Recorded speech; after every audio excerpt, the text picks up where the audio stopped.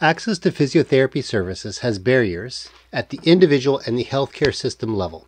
I have ideas for solutions. My innovative approaches are sprinkled throughout this video, but stay to the end for my list of ideas to improve the system. There are 3 individual barriers to physiotherapy services. 1 is people who don't want physio, 2 is people who don't know physio is an option, and 3, people who want physio but don't need it. The first individual barrier is for people who don't want physio. Some people don't want active exercise option. Some people have had a bad experience and don't want to return. I found some stats for talk therapy. Talk therapy has rates of how well it works. Physical therapy should have comparable data. The percentages might be greater or smaller, but they're still distinct categories. Some people think that physio always helps everyone with everything all the time. In reality, there are limits. We need to keep this in mind. The second individual barrier is people who don't know that physio is an option. Some may attribute this to socio-cultural issues or a language barrier. Not knowing or knowing about physio has nothing to do with being an immigrant from a faraway land. It depends on what you're exposed to. For example, when I was growing up, I never knew anyone with a tattoo. It was like they didn't exist. Well, only for sailors and bikers and bad guys in movies. So when I hear people go get a tattoo, I'm surprised. It's like they believe in weird things, like the earth is flat or that they need to wear a tinfoil hat. I know some people get tattoos for memorial or special reminders in their life. For them, it's completely normal. It depends on what you're used to. What seems normal to one person might seem strange to someone else. My point is that if you talk to physios, then physio fixes everything. But if you talk to chiropractors, then chiro fixes everything. And if you talk to physicians, well, they say that physio is mainstream and the physician opinion about chiropractors is more varied. The third individual barrier is people who want physio but don't really need it. This is the issue of what is physio and who is physio for. These are good questions that I don't have answers for today. I call this brand confusion. Who should I see for which problem? This is particularly confusing in the outpatient treatment consumer marketplace. Everyone advertises their superior product or service at a cheaper price. You might say, hold on, what does that mean? And I would ask, who has solved back pain? Physios haven't eliminated back pain. Chiros haven't eliminated back pain. Massage therapists, orthopedic surgeons? Nope. By contrast, who has solved an infected tooth? Dentists. If that's your problem, that's who you see. So like I said, physio has a brand confusion problem. Some people think that physios should see everyone for everything all the time, but in reality, there needs to be limits. The APTA advocates for annual physio visits for preventative care and injury prevention, but this doesn't seem to be cost-effective or actually necessary. I have another cautionary tale from the world of talk therapy. Look at Abigail Schreier's book, Bad Therapy. I see parallels with the physio world. 3 features of what she is calling bad therapy. 1, it's a profit-driven industry. The more patients you see, the more profit you generate. 2, multiple professions offering similar treatments without clear benefits to patients. This is the brand confusion I mentioned earlier.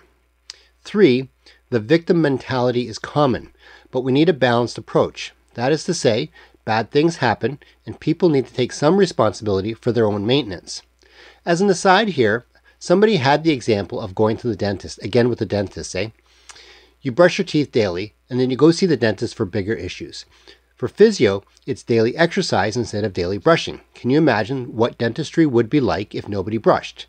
This is what physio is like because not a lot of people exercise. And like I said, bad things happen and people need to take some responsibility for their own maintenance. There are 2 healthcare system barriers to access physiotherapy services. 1 is a lack of funding. Yes, my title says we can't just throw money at this. Well, sometimes money helps. And 2, a lack of physio knowledge. And don't get mad when I say this, I'll explain. The first system barrier is a lack of funding. Lack of physio funding is a big subject. This might be that you need a neurophysio and there isn't one in your area, or you need an evening appointment because you work till 5 p.m. and all your local clinics close at 5 p.m. This is also insurance limits. I remember one provider I worked with gave everyone 8 physio visits. For tennis elbow, 8 visits doesn't sound bad, but 8 visits after an ACL repair or an ankle fracture, well, then you need to get creative. We need inpatient and outpatient departments to support the needs of their communities. When you use free government services, you may have to wait a long time before you get what you need. But if you pay for private insurance services, you usually don't have to wait as long. This is the aphorism, talk is cheap and cash gets things done. In this context, lack of funding also means a lack of physios. There may be a limited number of physios or a limited salary for those positions. Either way, you have an insufficient staff to cope with the incoming referrals. So we get the dreaded waiting list. Wait times. Waiting lists come from too many patients trying to access the system that can't cope with that volume. Most clinics triage their waiting lists so that priority patients get in first. Post-ops and fractures before non-traumatic patients. Every emergency room does this. So the answer isn't bigger emergency rooms with more doctors. We need a better system. Some places have tried putting physios in the emergency room. They become like primary contact for multiple skeletal conditions. There's this guy, and this guy. Brilliant. Let's see where this goes. This is where the business side of healthcare meets the medical side. Things that work well and are affordable are the ones that get used. One more story about waiting lists. I worked at one clinic that used one physio for evaluations only. Patients would call up, they'd get an appointment within a day or two. They would see this evaluating physio. Great, no waiting list, but then the second visit with the regular treating physio wouldn't get scheduled for 3 or 4 weeks. They had tricked the waiting list statistic. The second system barrier is a lack of physio knowledge. This is a competency issue. There is an issue of being mature enough to admit when your patient needs more than what you can provide. My point here is that not every physio is an expert on every condition. For example, I have not seen a respiratory patient or a spinal cord patient in a long time. I admit I am not the best physio for those populations. But I do know that some physios do it all the time. Great.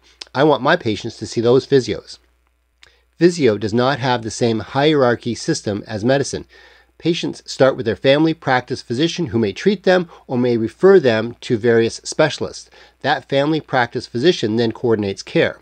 This medical model of referrals would make physiotherapy better. I have 2 solutions to improve the system. One is to widen the scope of practice, and 2 is to change the model for delivering care.